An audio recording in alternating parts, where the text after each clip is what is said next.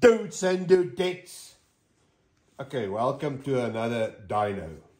First one of the third rail's own locomotives. This is the 34 GE, the original incarnation. It was also only the second 3D printed loco I ever built, with the first being the same as this one, just the orange one is standing at the back there. And the one prior to that was the 32 I built by hand. Now, I've just weighed her at 5.1 kgs. So she's 300 grams heavier than the SD70 from USA Trains. So I hope she pulls a little bit more.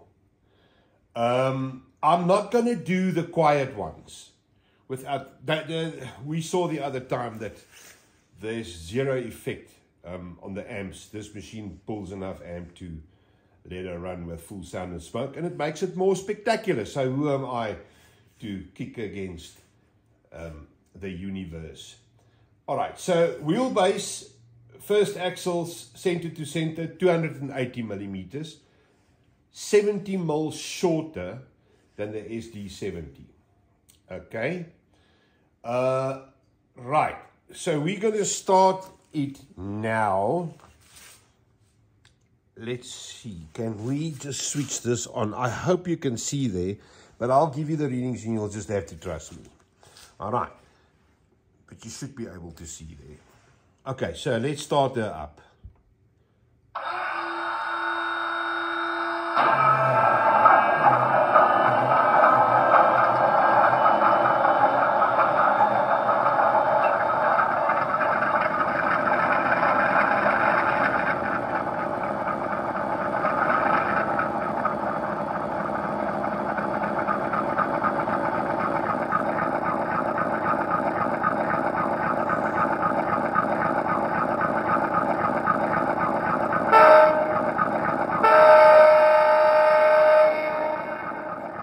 Let's do the first pull.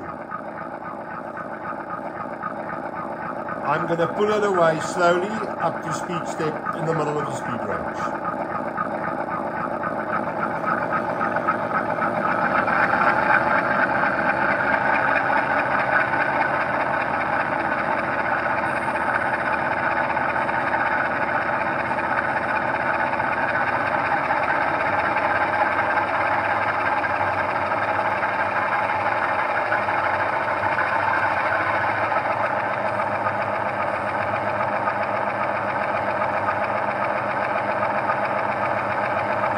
Over 2 there, but okay, that was just a flash in the pan.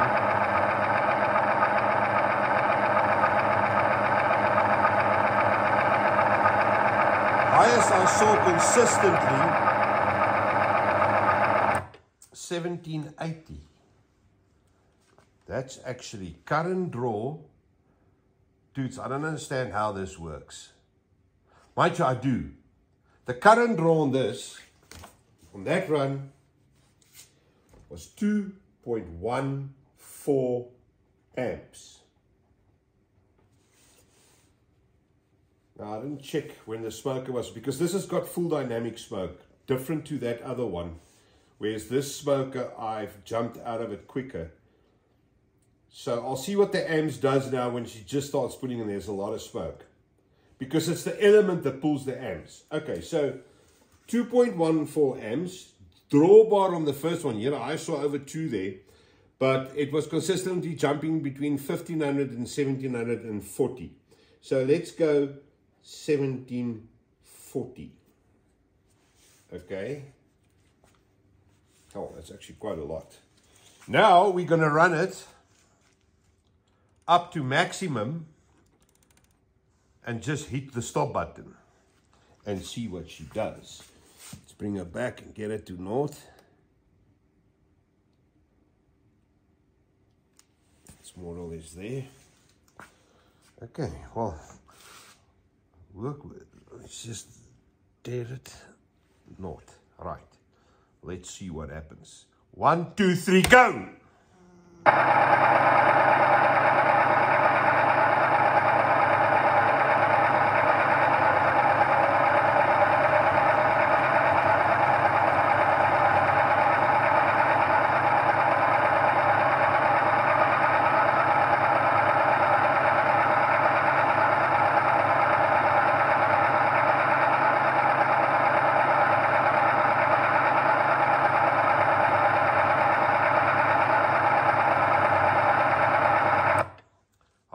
I saw was 1580, but it was consistent at 1500. So let's do that at 1500. All right, 1500 grams on the ball bar. It's quite a bit stronger than the SD70, I have to say.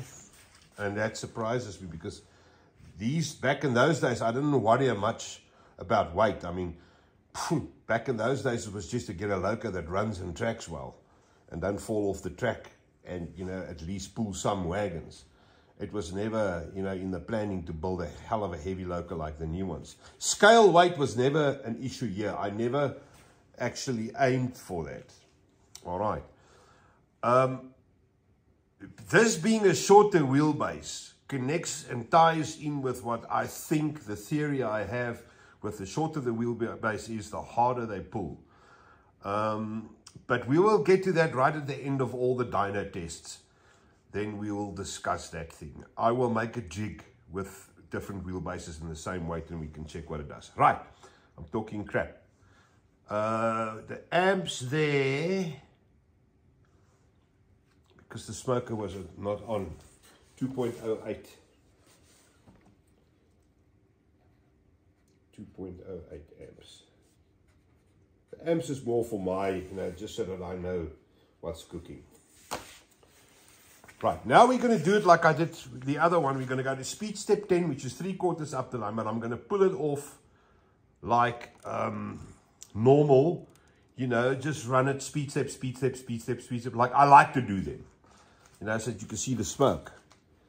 So let's do that. We bring this baby back.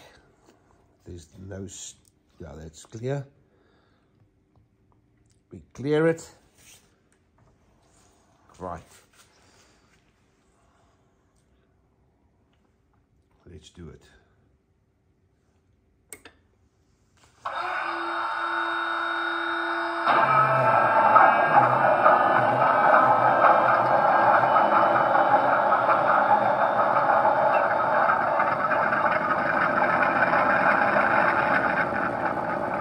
Standing still, same. 0 amps when that smoker kicks in.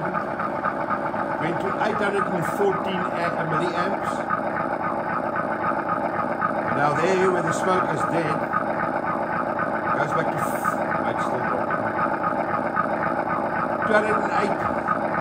So that smoke, there's nearly nothing going on there now. But alright, let's go slowly, see what it does.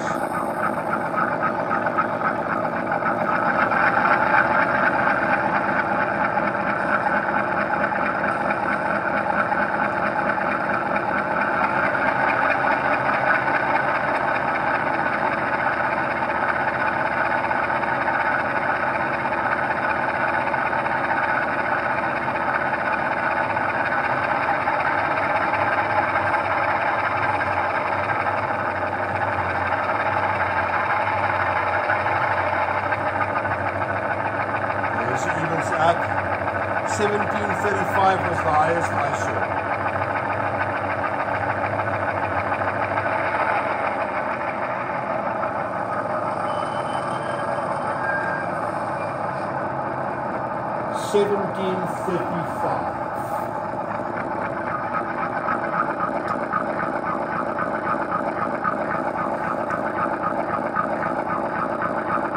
It's actually putting 2.44 amps there.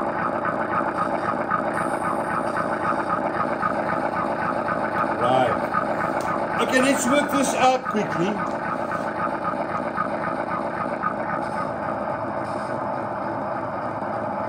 I will put it in the description. Let me just get a calculator.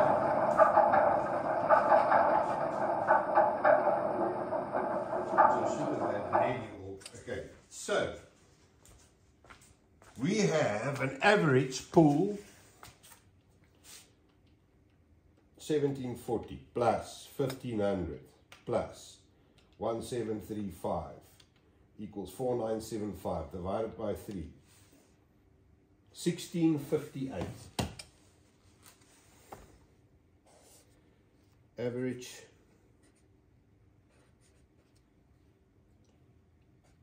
1658 grams. Okay, let me switch that off. 1658 grams. Now, with a tear of 5,100,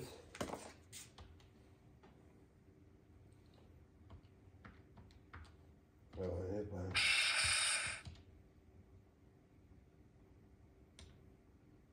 32.5%. 32.5%. The efficiency that I wrote on that other one is actually not right. A guy said to me, I'm actually measuring adhesion here, which is actually right. So maybe we should call this the factor of adhesion, whatever. But, well, seeing that I wrote it there, I'm just going to carry on with efficiency. 32.5%. That was 26.9, the SD70. So for some other reason, this thing is 6% more efficient. I'm saying it's the wheelbase and a little bit, the weight will go sort of in proportion. I still say that a wheelbase difference here makes a difference in the way they pull. They pull harder if that's shorter. Check that big 34 now. When I put that on you, it's going to have the same thing as that. It's going to pull less. I don't understand it, but we will get to the bottom of it before the end of my YouTube career. We will get to the bottom of this. Right, dudes, that's basically that. I am going to do a video in the week. Something that happened not too long ago. Well, 2 days ago, fellow modeler, some stuff that was said. It's not politics really, it's just something that I picked up over the years with these concerning 3D printing. So keep your eyes peeled, your ears peeled for that one. I would have to write a bloody speech to say exactly what I want to say. There's a slight little bit of anger in my lower back, which if I said it now, I would probably be a right arsehole about it. So I'm going to calm down and then we'll discuss it like grown-ups, especially the Gauge 1 guys. Tell me what you think when we get there.